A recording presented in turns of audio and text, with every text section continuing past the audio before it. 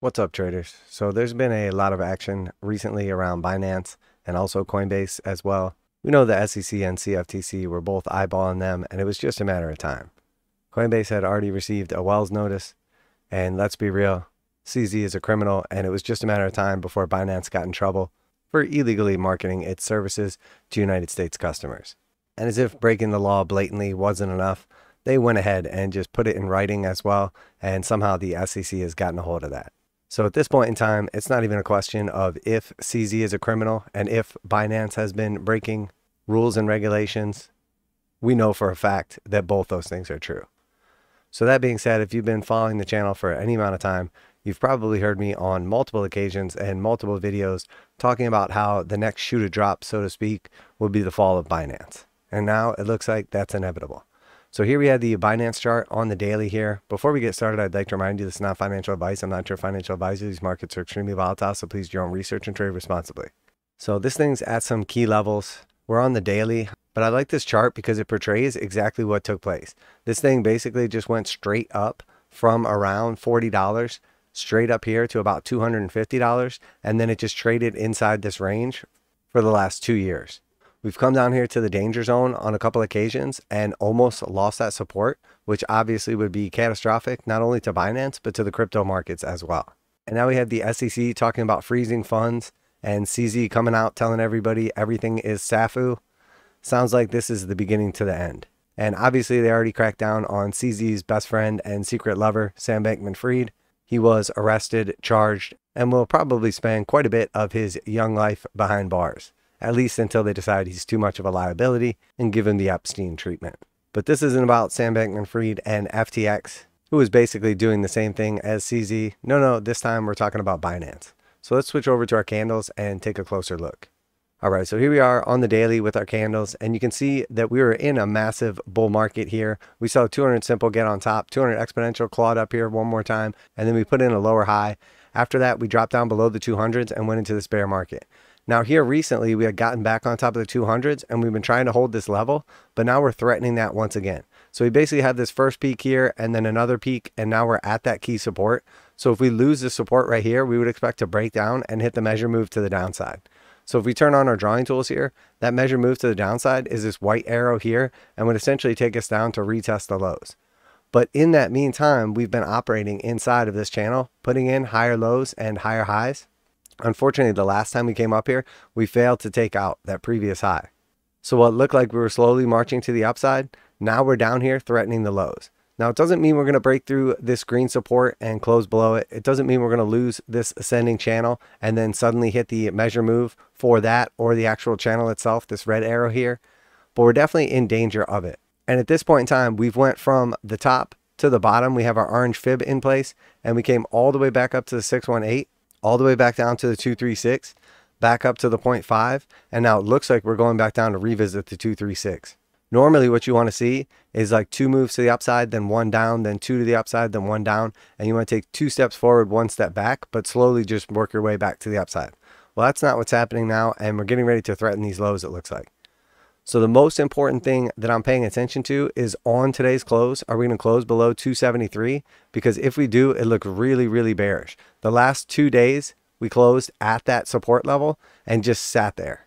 And you guys know that normally when we hit a support or we hit a resistance, we want to see a strong rejection. We want to see buyers come in at support. We want to see sellers come in at resistance and push the market away from that. That's not what's happening right now. We're just hanging out at that level. And again, it does look like an atom and then rounded Eve top. And we know we've seen that quite a few times before in Binance's past. So let's take a look at that. So if we just zoom way out here, I went ahead and turned the fib from our low back here in 2020. That's the Rona low all the way up to the high right here. And you can see that on the right side here in blue. So essentially what it is, this support at the 236 here has created this neckline. And we saw initially a sharp top, which is an atom, and then a rounding top, which is an Eve. And when we came down to this level, it looked like we were going to break, but instead we just came up and put in another in a series of lower highs. We had this green resistance right here, and then eventually we broke through that resistance. We pushed to the upside. We put in a new local high, but that was surrounded by a bunch of bad news and failure, came back down. And again, we've just been operating inside this channel. So the real risk right now, obviously short term, is that we break down from this channel and that we retest the lows.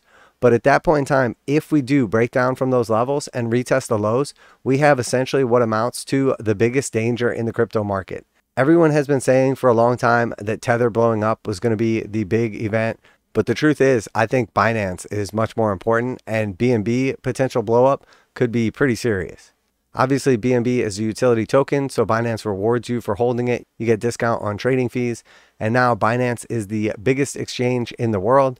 Now with the SEC going after them, not only for unregistered securities, but also full-on fraud operating inside of the United States and a laundry list of other things.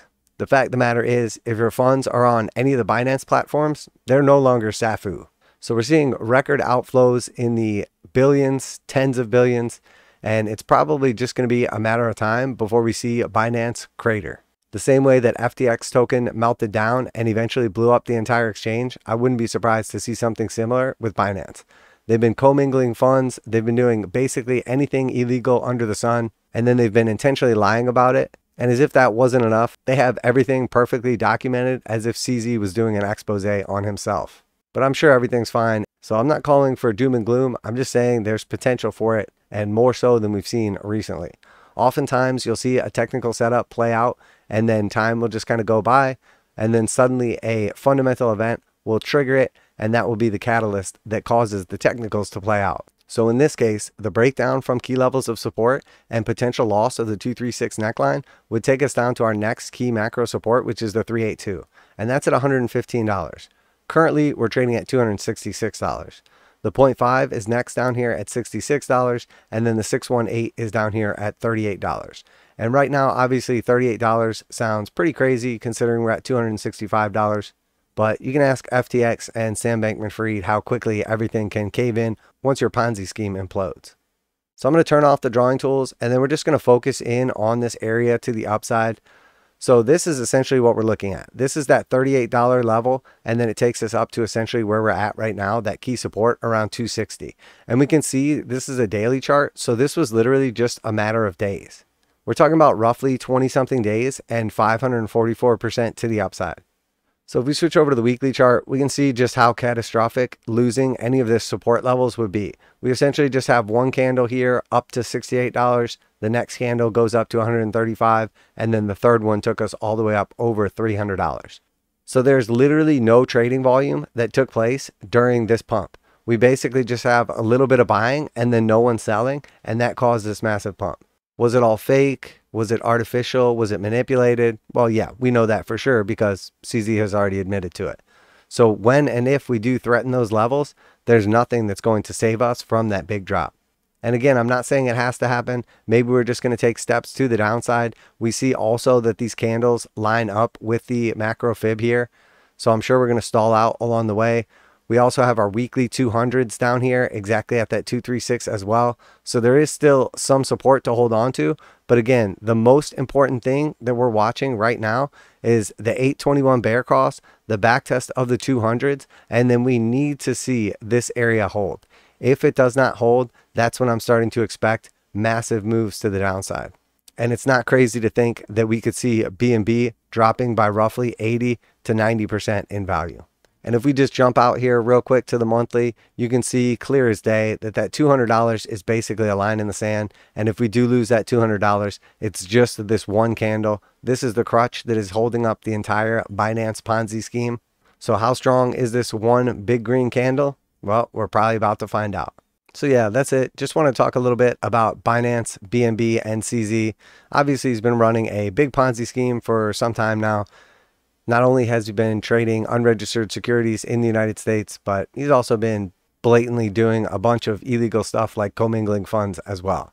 So obviously everything is alleged at this time. Maybe we'll find out that it was all AI generated and that CZ didn't actually admit to all the crimes that he's been doing, but it's highly unlikely. I have a feeling he's going to be joining SBF on the government's special list of crypto bros very, very soon. Obviously, Coinbase has dropped quite a bit lately, and we've seen a little backlash from them as well. It doesn't look like they're doing things quite as blatantly illegal as SBF and CZ have been doing, But the fact of the matter is they've been offering unregistered securities to their clients in the United States for years, and there's no doubt in anyone's mind that that is in fact a crime. So I don't know if CZ and Binance are going to go the way of SBF and FTX exchange, but at this point in time, seems pretty likely. And the technicals are definitely pointed to the downside as the 821 bear cross has just taken place and we're getting ready to lose some key support. So for all you hodlers out there, good luck. For all you traders out there, might want to think about de-risking your positions or potentially opening up a short if we do start breaking through some key support levels. So yeah, it's been blatantly obvious to pretty much everybody on earth that CZ is allegedly a scammer, that BNB is a trash fiat crypto with fake inflated trade volumes and obviously price as well. And once the government regulators get you in their sights, they're not going to leave you alone until they milk every last dollar they possibly can and probably put you in a dark cement cage with steel bars. But who knows? Maybe it'll be different this time. So yeah, that was fun talking about BNB, CZ, and what I've been calling the next biggest fraud in crypto. Obviously, everything stated in this video is just speculation, as technically CZ is innocent until proven guilty. But seeing as to how he basically admitted everything himself already, I don't think we're going to need to put top lawyers on the case to figure out if he's guilty or not. So yeah, that's it. Please remember, this is not financial advice. I'm not your financial advisor. These markets are extremely volatile, so please do your own research and trade responsibly. Crypto Trend Trader, and I'll catch you on the flip side.